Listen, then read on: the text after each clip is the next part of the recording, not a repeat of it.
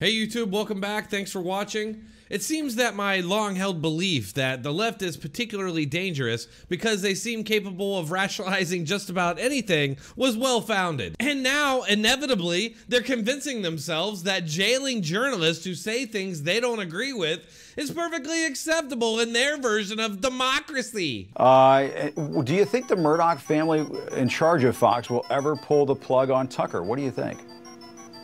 There is a point at which it becomes difficult for an executive to put up with the help.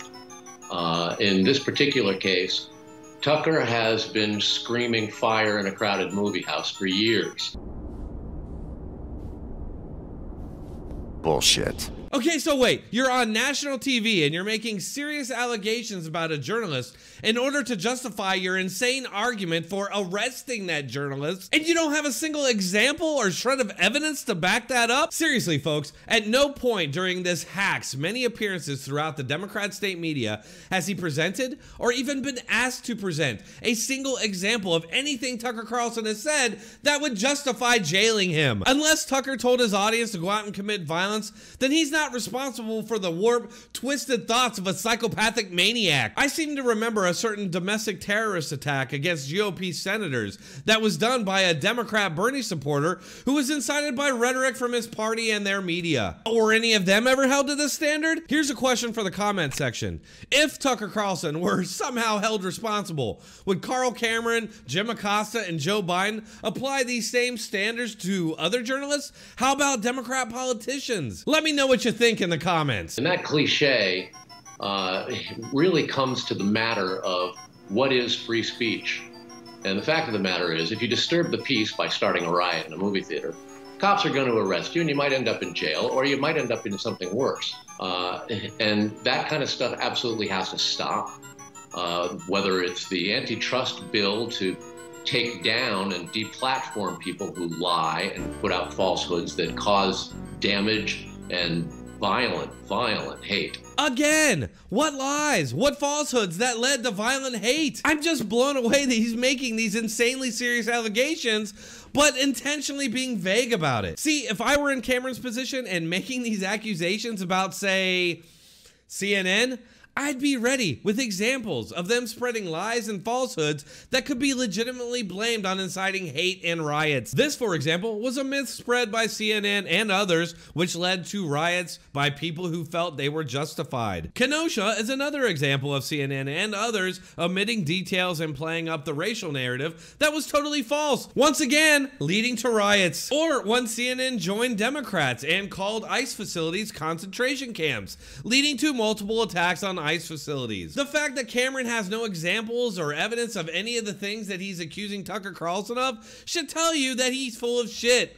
which he is. There ought to be something done about it. And the administration is beginning to actually make a move on that.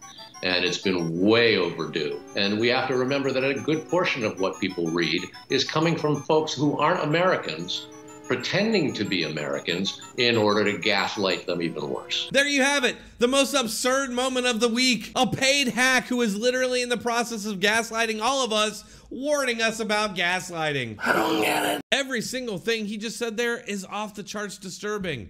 He wants Joe Biden to use force against journalists who also just happen to be his biggest critics, and also, coincidentally, the biggest business competitors to CNN, MSNBC, and the rest. And these are the very same people who constantly warned that Donald Trump was a threat to democracy because he called them an enemy of the people. The president, with his back up against the wall, is saying journalists are dangerous, sick, enemies of the people. That's where we are. This is America. Let me show you a few of the reactions from journalists this morning. Chuck Todd calling this outrageous. He's saying here he tries not to take the bait, but this time he's reacting in the hopes that rational folks realize this is wrong and dangerous. Bill Kristol, an outspoken Trump critic, says the president sounds closer in spirit to Vladimir Putin than America. More and more, I think hate movement is the proper term for what's going on. And that cliche really comes to the matter of what is free speech.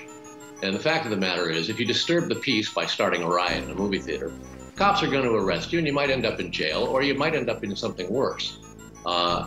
There ought to be something done about it. And the administration is beginning to actually make a move on that.